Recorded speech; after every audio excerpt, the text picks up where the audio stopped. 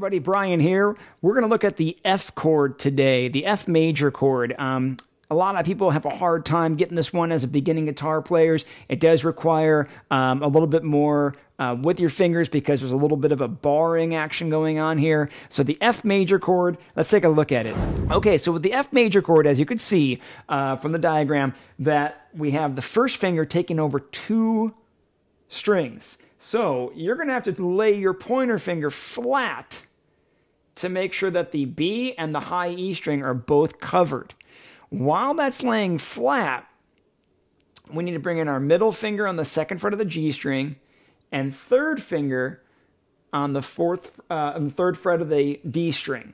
So you have 1, 1, 2, and that third finger on that D string third fret like that. And you're going to be getting then the sound of an F major chord. Really pretty chord. But one of the biggest hurdles most beginning guitar players get is, again, having to bar and get these two to ring. So the best way that I recommend when people are first learning the F chord is practice just pinching these two and getting those to ring by themselves. Okay? And then try to see if you can add in the middle finger on the second fret of the, and get the 3 ringing now. And again, if you start to hear this, you might want to adjust where your finger is. And I tend to, again, when I play my F chord, notice that the creases on my finger are, I'm getting more of the side of my finger. If you notice that it's kind of angled a little bit.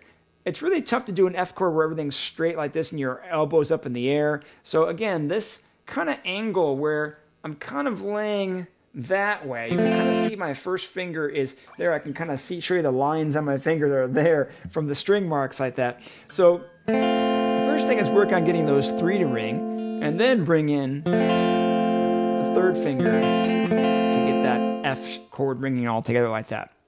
F major. Now, there is an easier way to start out that, again, if you have a song that has an F in it and you want to be able to learn to play that song and still perform it, but you haven't quite got that bar down, your hands just quite aren't ready yet, there is an alternative, little easier way I want to show you that you could pull off an F chord without having to do the bar quite yet.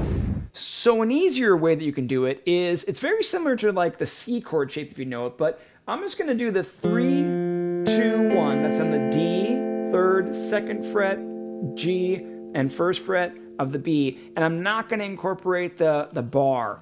And I'm going to get this sound. And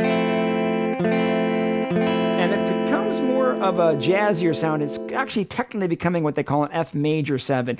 But a lot of songs you can be able to get through playing this particular shape of F if you need to perform it. So if my song is C to the F,